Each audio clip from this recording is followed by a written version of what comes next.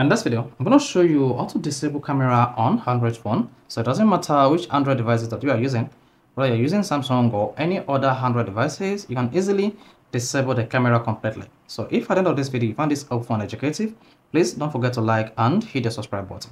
Now, to disable auto no camera completely on your Android phone, all you need to do is go to your Android phone settings. So one on the settings page, you want to scroll down and make sure you click on apps or application or app manager. So this depends on your Android phone settings.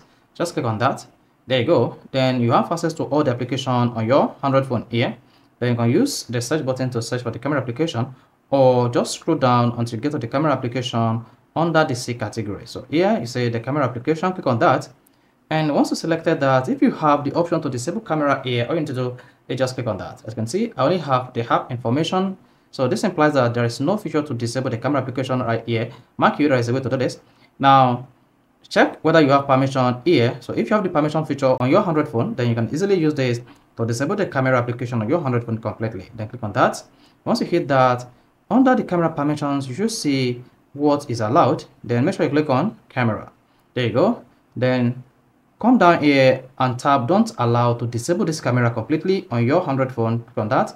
Then you should see what that says. If you deny this permission, basic feature of your device may no longer function as intended. Then click on don't allow anyway. There you go. Then the camera application will be disabled permanently and completely on your Android phone. However, to turn on the camera application again on your Android phone, all you need to do is come back to the camera permission page and make sure you choose allow only while using this application, and there you go. So this is how you can easily disable camera application permanently. Like I said, if this is helpful, please don't forget to like and to subscribe to our YouTube channel for more videos just like this.